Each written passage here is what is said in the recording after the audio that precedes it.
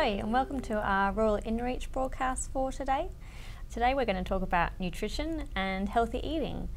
My name's Sarah and I'm a project officer with the Rural InReach program, and I'm here today with Janet. Thanks, Sarah. Hi everyone. I'm a registered nurse midwife and I work in the clinic at Women's Health and also in the Rural InReach program as a health consultant. So today we're going to start just with a very brief recap of what Women's Health and Family Services can offer you as rural clients. The medical and clinical service is staffed by doctors and nurses who've specialised in women's reproductive and sexual health.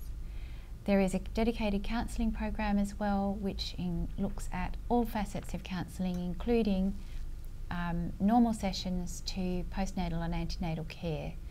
A domestic violence program, our drug and alcohol service, which looks after families, so women and their families who are suffering or are in some form of contact with someone else who may be using.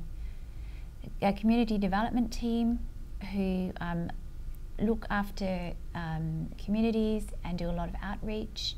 Aboriginal grandparents program, and of course the Rural InReach program as well. Okay, so today we're going to talk about what influences our food choices. So generally speaking, most Australians have access to a wide variety of affordable and nutritious foods, and a lot of the time it comes down to choice. So we need to have more things like fresh fruit and vegetables, proteins, eggs, milk, dairy. We need to drink more water rather than soft drinks and fruit juices, and we need to make sure that we have plenty of fish in our diet as well. Generally speaking, the things that we need less of are cakes, muffins, sugars, beer and alcohol, and things like chips and burgers as well. Even though they taste yummy. They do, yes. Yeah, we know that. Yeah. Unfortunately, in the rural areas, we do appreciate sometimes the weather can influence your supply of fruit and vegetables to your communities. And in that case, it makes those choices a little bit more difficult. We also know, though, that the food up in the country areas costs at least 30% more than what we're paying here in the city. So we do appreciate that even though you may have the choices there, sometimes it is really an economic factor that people will actually choose foods that are perhaps a bit more processed than the fresh options. So we do understand that, but in the instances where the roads are cut, for example, due to flooding or different issues that happen, then try and look for your more healthy options, perhaps in your freezer department with frozen fruits and vegetables.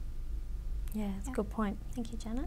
Today we're going to talk about the 4 big ones, and that is refined and hidden sugars, salt, processed food and high GI foods, and good fats versus bad fats. Okay, so there are lots of things around these 4 particular areas of nutrition. Today, Sarah and I have decided, rather than recapping on what's really good for you, which I'm sure you all know anyway, we're going to focus more today on the things that perhaps are not quite so obvious when you go to the supermarket or you're planning your menu for the week, or whatever you're going to be having to eat. So what I wanted to tell you a little bit about is that Australia at the moment is ranking 6 in the world for obesity levels, which is pretty scary. At the moment, around 14 million Australians are considered to be overweight or obese.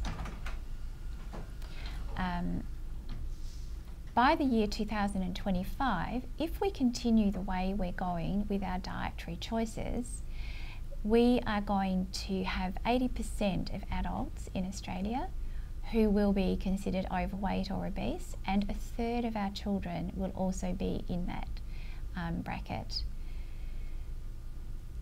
In Australia also, we are 4th in the world with our incidence of type 2 diabetes. This is alarming.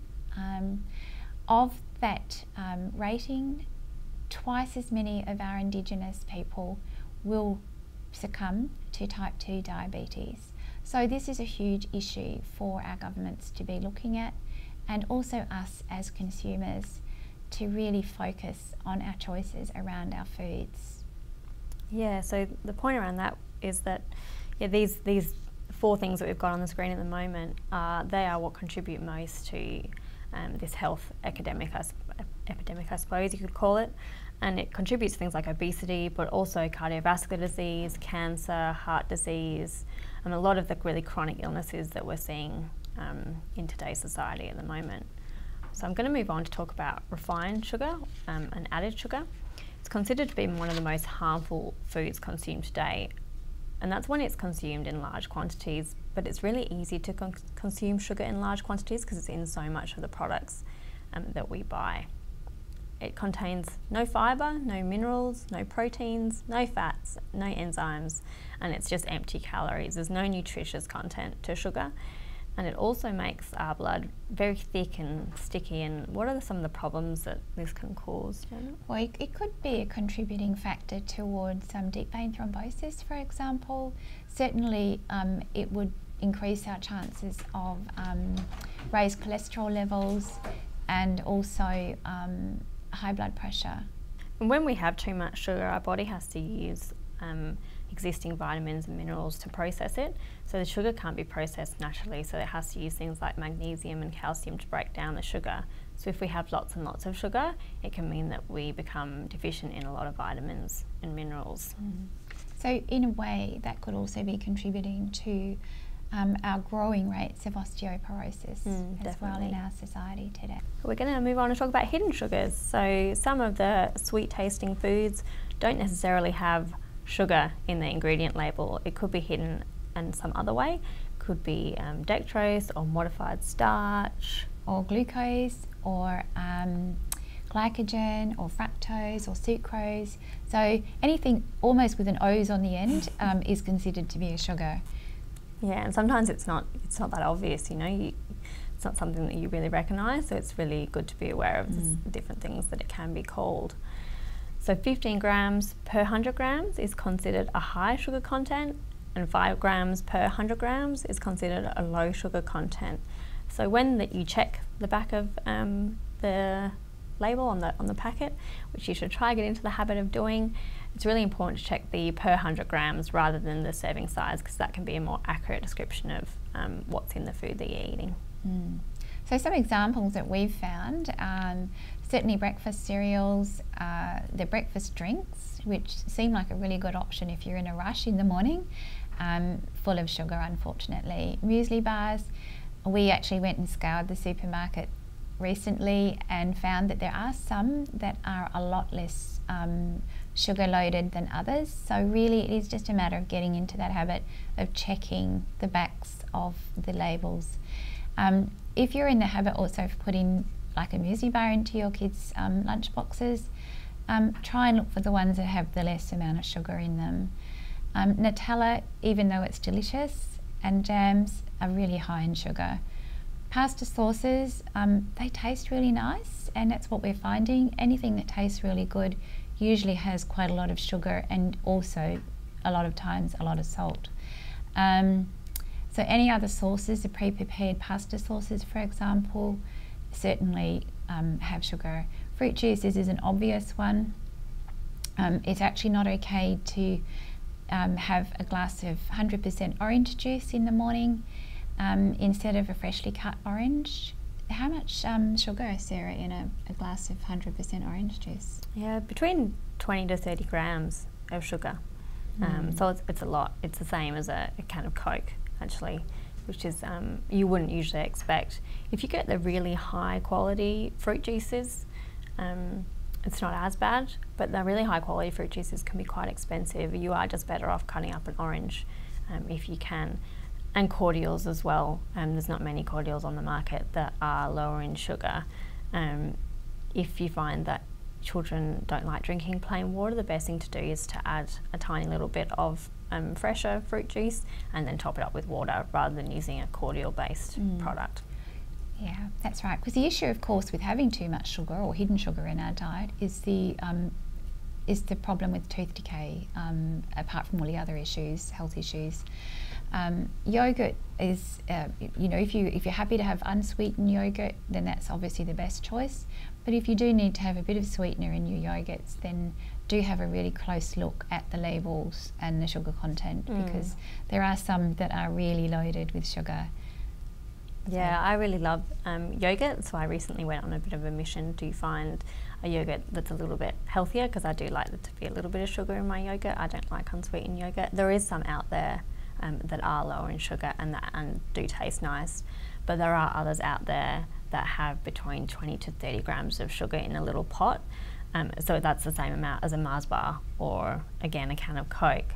So you think that you're having something healthy, but actually you're having something loaded with sugar. So again, yogurt's a great, it's a healthy snack, but it's just about checking the labels, just double check what you're actually eating. A way around that could be to have the unsweetened yogurt and add some berries to it, for example, or a banana, so something that's it's still it's healthy, and you're still getting a little bit of sugar in there, but it's maybe a better choice.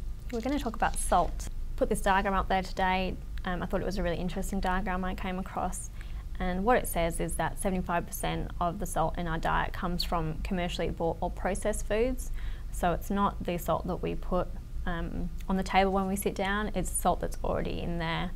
What's really worrying about this is that if you're having a lot of processed food and then you're sitting down at the table and you're also adding salt to your food, you're getting a meal that's incredibly high in sodium or salt.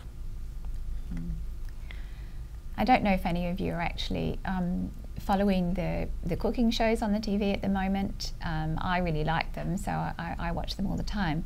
But what I've noticed is that they add salt right at the end when they're presenting the food for judging. And the reason for that is that salt makes everything taste better. So in a way they're cheating. They should just be able to present their food and you know, have it accepted as it is. But they all add the salt, and in fact the judges ask for it. They want that seasoning. So yeah, that's just a little bit extra around that. Yeah, definitely. It tastes good, and that's why people like it. It's interacts with the taste buds on our tongue. So too much salt, unfortunately, more than 4 to 5 grams per day, can damage health. It upsets your stomach, it increases calcium loss in the kidneys, and it increases the risk of high blood pressure. It can also increase water retention and swelling. So the more salt you have, the more you retain water, and it can make you feel quite puffy. It can make you feel overweight and bloated. So then it makes sense then that if we go on a diet and we reduce our salt intake, for example, then we will actually automatically drop some of that fluid that our bodies do tend to hold on to with a higher salt intake. So we think we're doing really well with the diet, but in reality all we've lost is the fluid that the body was holding on to because of the salt content. Good point. So as Janet's already mentioned, salt sharpens the taste buds and it increases our appetite, so it makes things taste really good, and it also makes us want more of them, which is why when you open a packet of chips you want to finish the whole packet, and why when you have a McDonald's meal you want another one. So it makes us want to eat more and more. Which then of course leads to becoming overweight. Yep. So some of the foods that are high in salt are things like stock cubes, soy sauce, other sauces and salad dressings, but you can look for low sodium options of these. They are available in the supermarket. That's a good point. Certainly all of those come in and also low, so they're, you know, low salt, low sugar, low fat versions. Yeah. Cured and processed meats. Yeah, these consist of your hams, your prosciutto, the pastrami, so anything really that you can buy even from your deli silverside counter. The silversides, even buying the brisket. So sometimes in winter I like to have a corned beef, for example. Really delicious, makes yummy cold meat for sandwiches the next day, but really high in salt. So what I tend to do now, rather than doing that, is to buy a chicken on the weekend, cook it, have it as one meal, like a roast dinner, and then have it for cold meats for salads and sandwiches during the week. Yeah, it's a good idea. Snack foods, so obviously your nuts, salty peanuts. Who doesn't like salty peanuts? Your chips, your pretzels, all those sorts of options. Corn chips, for example. Your canned and jarred foods, so your pasta sauces, your canned soups. Vegetarian meal replacements. Unfortunately, if you're wanting to do the right thing and have a vegetarian diet and you're eating those the vegetarian meal replacement products, they're really high in salt. And diet frozen meals stands to reason. They're pre-prepared, they're pre-cooked, they're frozen, so to make them taste really good, they add a lot of salt to them. Yeah, and just around that, just to make a point around food corporations are very, very good at marketing their foods, and they've been doing it for a long time now. So we can often get tricked by the marketing. It's so clever. So it's just important to look at the back. The labels have to be honest.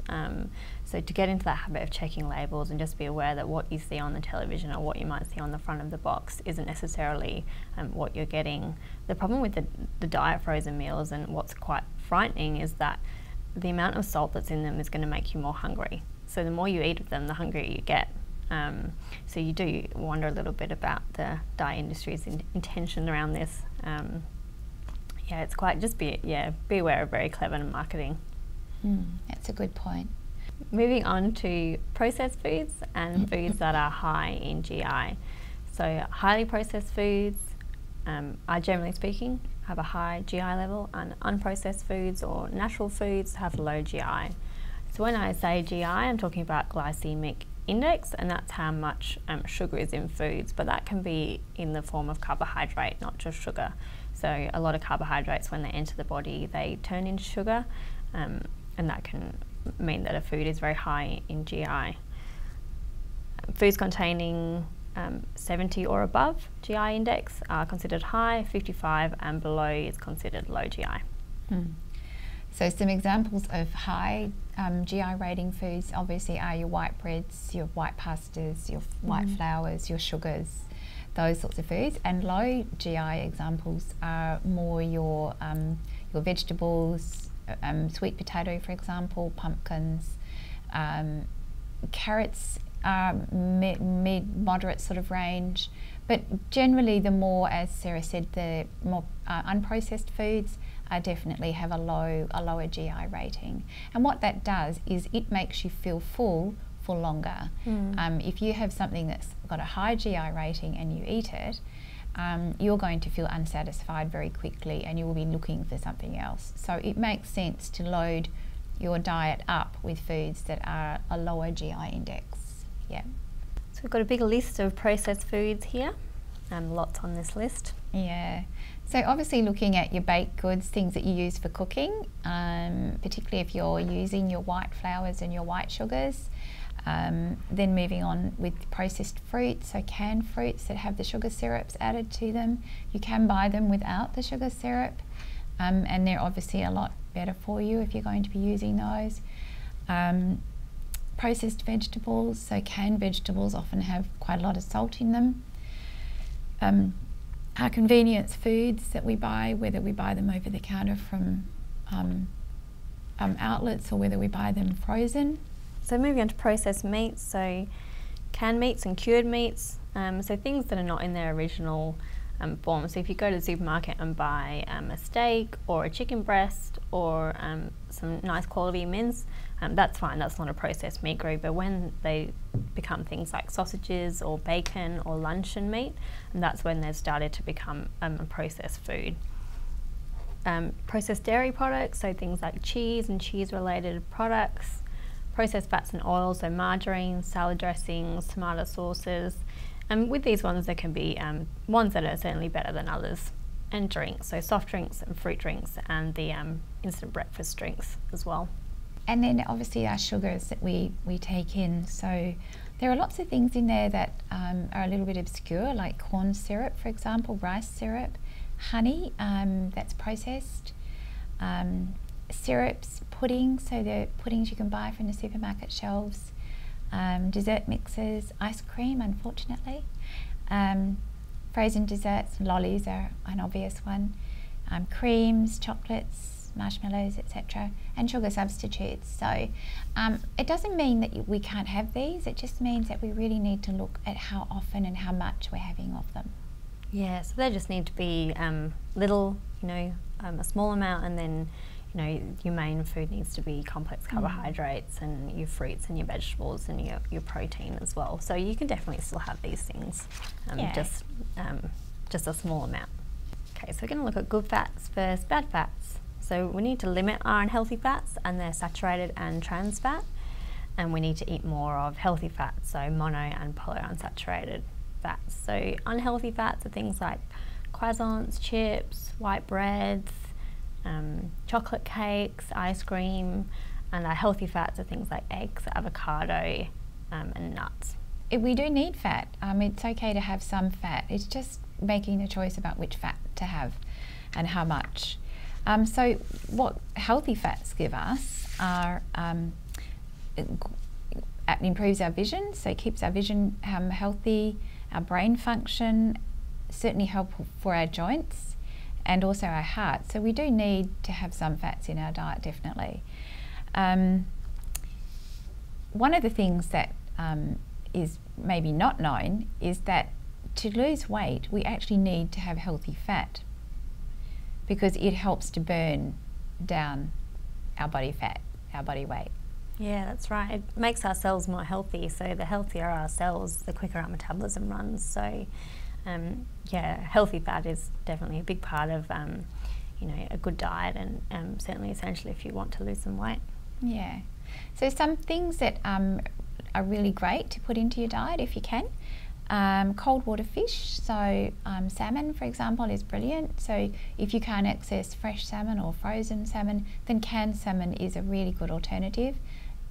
Just be careful not to get any with the additives in, like the flavourings, for example, because they sometimes add salt with those flavourings. Yeah.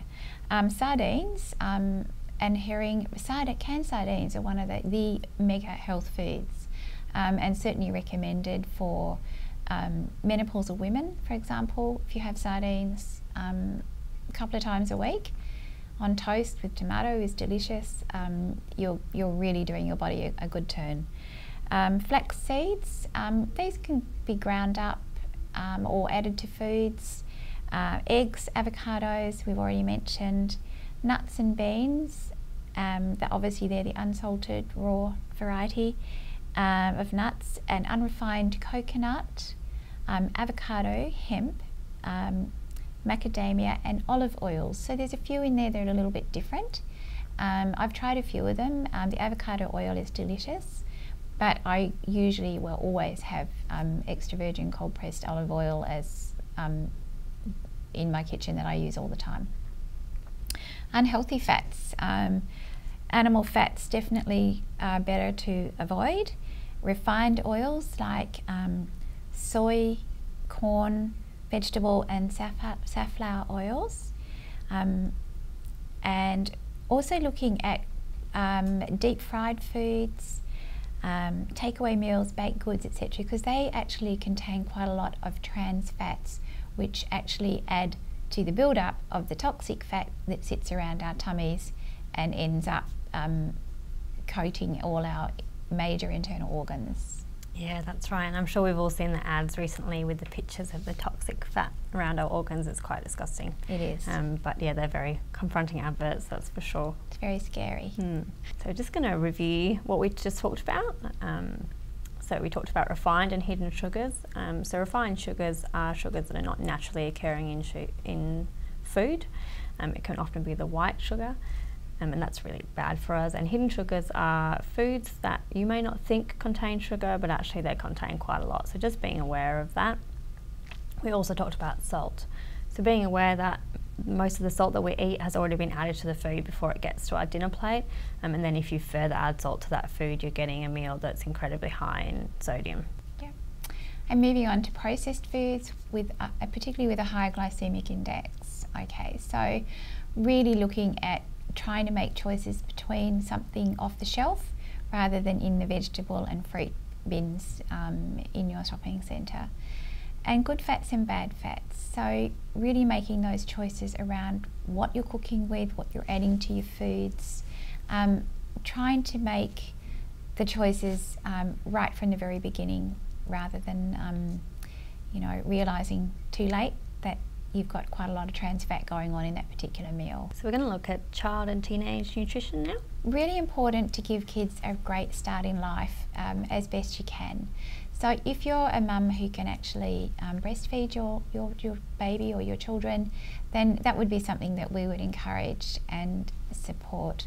Children and adolescents do need nutritious food to grow and develop normally. It helps with their cell development, their bone development, everything that they need to be well and to grow into healthy people. So basically what we would look at offering them is plenty of fresh vegetables, lentils, pulses and fruits, lots of cereals, so breads, rice, pasta, noodles. However, looking at your whole grain and wholemeal options for the noodles and pastas and rices and breads. Kids need those particular things because they're heavily loaded with carbohydrates, and as we know, they're on the go. They're heavily involved in play and sport usually, and so that's why that sort of food is really important, because they need that to be converted to the energy to keep them going and get them through the day. On the other hand, if you have kids who are quite sedentary, so they spend quite a lot of time playing Xbox or watching DVDs, and they're still eating a diet that's heavily loaded with their cereals, so their breads, their rices and pastas and noodles, particularly 2-minute noodles, which are really particularly bad, really high in salt and fat. They're the kids who are going to end up putting on weight, okay, and becoming overweight and potentially falling into that bracket of overweight or obese kids. Yeah, that's right, and it's definitely a huge issue at the moment, childhood obesity. And they think that it's caused by this huge increase in this sedentary lifestyle, in sitting at home watching TV and playing on the Xbox, playing on the computer games, but still having a diet that's hugely high in carbohydrate and sugar. Yeah. Okay, so looking at putting lean meat, fish, chicken, or alternatives in there for their protein component, but not overloading them with that. They don't need a huge amount. None of us really need a lot of protein in our diet, but we do need some. It is considered healthy to have a bit of protein. Also milks, yogurts, cheese and alternatives. So looking at the dairy as well. Reduced fat products are not suitable for kids under 2 years of age. They need the fat. They need that for their brain development in particular. So above 2 though, it is considered safe to give them reduced fat alternatives if you have that available. Certainly looking at water, trying to encourage your kids to drink water all day, every day. In our climate, we really need to drink water because we're hot a lot of the time for the year, and so we lose a lot of our body fluid and nutrients. So it's really good to keep that fluid level up. Limit the saturated fats and certainly the amount of fats that we have in our diet every day for kids. Looking at low salt choices, so as I mentioned, 2-minute noodles, a really quick afternoon tea snack when they get home from school, for example, actually not a great idea. It would be better to use an alternative noodle that could be cooked up and then add some chopped up fresh veggies or something to that, which could fill the bill in that instance if they're feeling really hungry. Or a wheat bix with a spread on, for example, is that what we used to have as kids. Consume only small amounts of sugars and foods containing added sugar. Well, it's the same for kids as it is for adults. Too much sugar is actually not okay. And leading on from there. Yeah, so we'll talk about additives and preservatives, and a lovely picture of all these lollies. So there's been a lot of publicity about this recently, about additives and preservatives, particularly in children's food. So what it means is that when you look at the ingredients on the packet, you'll see colours and you'll see numbers, which can be preservatives or additives. There's been a lot of studies recently that have linked these food additives and these food colours to child's behaviour. So things like ADHD, there's been quite a few studies that have linked the two together. So just being aware that, and parents already know it already because they talk about it, you know, kids have sugar at night and they don't go to bed, or they'll go to a kid's birthday party and they'll run around all day screaming. So it's definitely, the awareness is already out there, but just to limit these foods, because being aware that they not only affect your child's health, but they'll affect their behaviour as well. Okay, so we're going to finish up today. I just want to talk a little bit about the dietitian that we have at Women's Health and Family Services. She's really fantastic. She gives some great information and advice, and she can be accessed through our program via video conference or via the phone. So you can contact us by phoning 6330 5400 or 1800 998 399. You can go to our website, or you can email us at ruralinreach@whfs.org.au, and I'd just like to point out that dietitian service is free of charge. So thank you for listening to us today. Please feel free to contact us at the Rural InReach program or Women's Health and Family Services Monday to Friday, and we'll assist you in any way that we can. Yeah, thank you very much.